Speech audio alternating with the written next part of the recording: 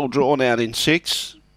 Back from a freshen up after a forced layoff due to injury. Green light on, no more bets, thank you. We're set to go. Favourite box 6, Charlie Chendo. Away, he missed it. He's back near the tail. In fact, he's last. In the meantime, Skipper McLaren began okay, but then was quickly outpaced and shooting to the lead now was Debonair Less. Hayville Maximus is trying to make ground and starting to make some ground. And now Chevytron's chasing out after the leader as well. Skipper McLaren behind those. Charlie Chendo's well back with Miss Audrey in the front straight. Debonair Less tries to hold on and does hold on. Second, Chevytron. Third was Skipper McLaren. Fourth, I think maybe Hayville Maximus just in front of Hayride Papley. Behind those, Charlie Chendo. Kenyu was always at the tail end of the field with Miss Audrey. And the time 23:39 at 7, 5, 1 and 3.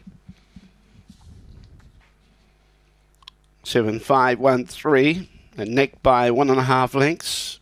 And neck by 1.5. 8.93 was the early split. 23.39 was the time. The run home was 14.46. Good turn of speed. After jumping, Debonair Lass quickly went past Skipper McLaren down the back straight. Set up a good lead and she was able to hold on.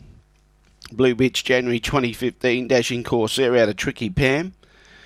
Raced by G&M Pigeon and Gary Pigeon, the winning trainer. 7 beat